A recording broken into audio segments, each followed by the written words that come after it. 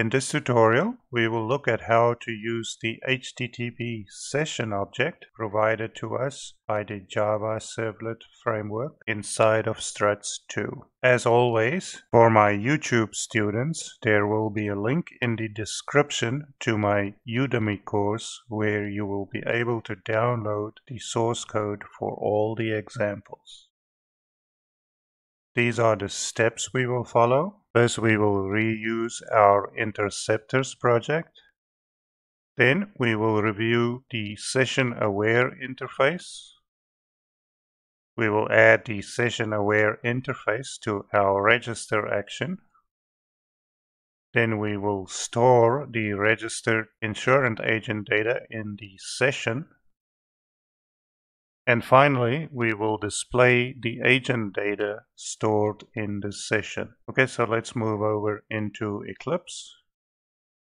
Here we are in Eclipse, and we have copied our interceptors projects to the Struts 2 HTTP session insurance project. So now let's have a look at the SessionAware interface in the Struts 2 official API document. And here it says actions that want to access the user's HTTP session attribute should implement this interface. This will give them access to a map where they can put objects that can be made available to subsequent requests. And this is what we are going to do with our register action. So this is our register action, and as you can see here, we have implemented the SessionAware interface, which means we defined a session map. We store objects in a map, and we use a string as the key value. We implemented the setSession method. We also uncommented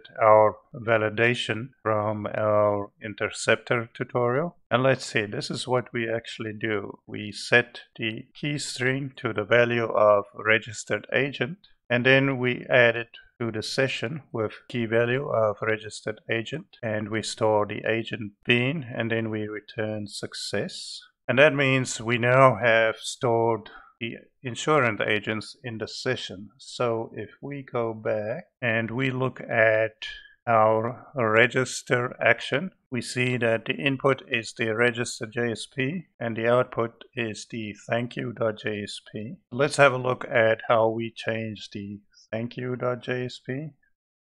This is the thankyou.jsp, and here we've just duplicated the struts property tag for our agent bean, but what we do here is we display what we find in the session by the name of registered agent, which should be an exact duplicate of the agent bean. And of course, as the API specified, we now have access to this session object, this stored agent, throughout the lifetime of our application. So let's go ahead and run this and have a look.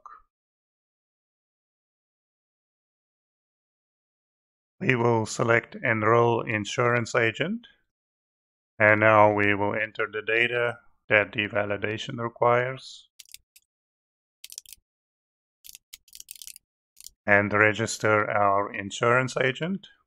And there we have it. So here we get the agent object back, and here we pull the agent object back from the session object. So that concludes our overview of the HTTP session object. Once we get to our create, read, and update example, we will dive a bit deeper into this in order to use the session object for securing our logged in user. See you in the next video.